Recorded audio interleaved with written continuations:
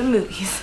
Hello, I'm Natalie, and today's video is going to be on a summer DIY decor video, Tumblr inspired.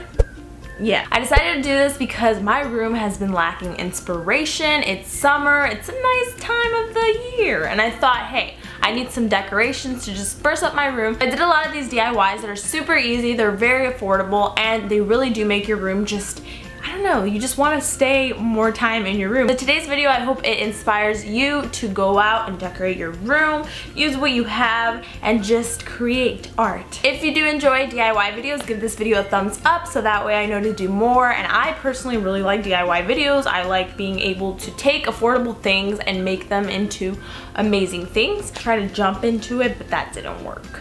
Oh, ow. I forgot lipstick. Let's just roll into it. Take me higher, higher than love ever been. So for this really cute pom-pom garland, all you're gonna need is some really colorful yarn, and then you're just gonna wrap the yarn around 4 fingers, and then you're gonna tie it really securely, really tight to make sure it doesn't come off. And then all you're gonna do is just shape the pom-pom, and this is just a great way to just add a little bit of spice to your room. They're super colorful, they're affordable, and me and my sister are watching White Chicks, and we literally got carried away and made like 30 of these, both for her room and for my room. It's just such a fun project to do. Ah, the famous Tumblr garland, but this one's with the twist. We're going to be putting this onto a nice frame. So just take your favorite Tumblr pictures that will inspire you of summer and just the good life, and also some nice little pins. I used some ribbon from this bag that I got off Victoria's Secret. So what you're going to do is just essentially just arrange your pictures the way you want it. You're going to flip over the frame, and then you're just going to cut your ribbon and just start applying it on. So I actually just used tape. I used 2 to just secure it in place, and that's basically it. I love this because it's such a nice addition to your room, to your desk area, to anything. It's going to definitely be very inspirational. I don't like it. No, I love it.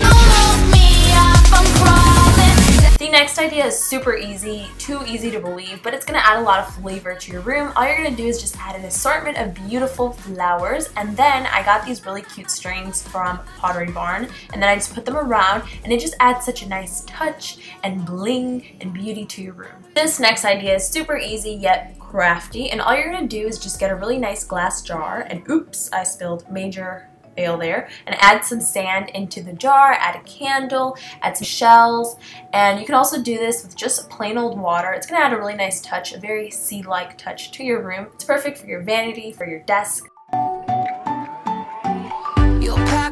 For this DIY, you don't have to be Picasso to be able to do this. You're going to start off with white paint and gradually build up the color, so you can just mix it in with a little bit of white and then the blue. This is going to create a really nice gradient effect. I'm also getting the sides on there. And then I'm taking some tissue roll that is just, I don't know, the end of it, and just using that to apply really nice shapes. I changed up the color. And then for the next one, I'm using a sponge, putting it into color, and basically you can just see for yourself, it's pretty easy. You don't need to be an artist to do this one.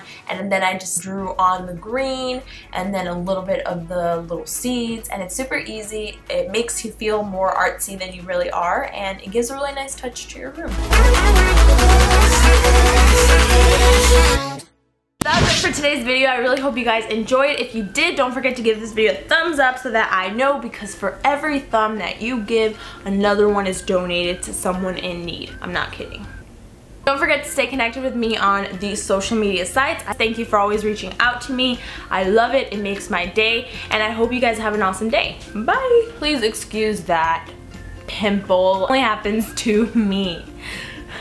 I'm curious to know which is the weirdest place that you've ever gotten a pimple.